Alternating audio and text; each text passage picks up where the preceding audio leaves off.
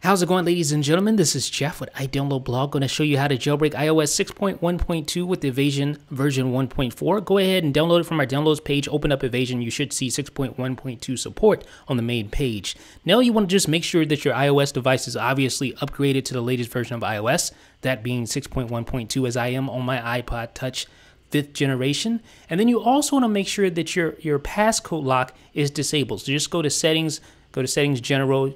Under passcode lock, make sure it is set to off as I am here. Once you have confirmed all that, head over to your evasi0n app, which is open right now. It should detect your device. Go ahead and click on jailbreak, and then you'll see it start the jailbreak process. If you've jailbroken with evasi0n before, it's pretty much the exact same process. You'll see injecting, waiting for device to reboot, and I have sped this portion up 2 times just so we can get through this. You guys can see and confirm that yes, indeed, you can jailbreak your iOS 6.1.2 device untethered using evasi0n. So here we go.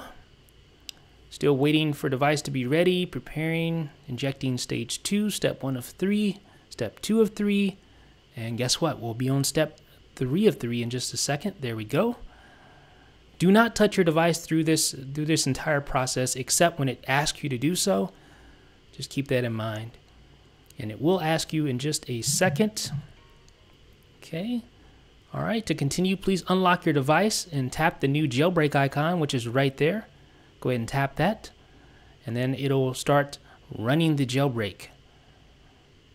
All right. Injecting remail payload, root file system, injecting final jailbreak data. Super easy jailbreak. I mean, it really doesn't get any easier than this. The jailbreak's already completed.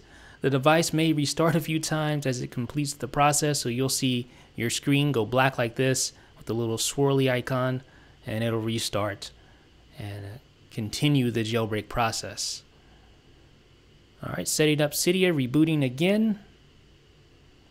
And you can go ahead and exit out of the evasi0n app. We are done with that, and just focus on your iPhone or your iPod Touch or your iPad mini or your iPod Touch 4th generation or your whatever device you're using.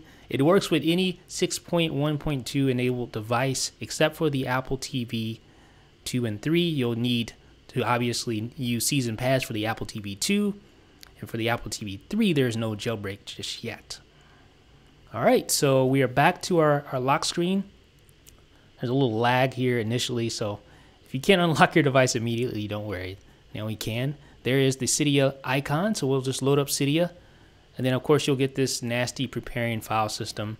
This takes a while. I've sped this up about 4 times, but it's still very lengthy. So just, grab some popcorn, grab a Coke, whatever your beverage of choice is, and relax.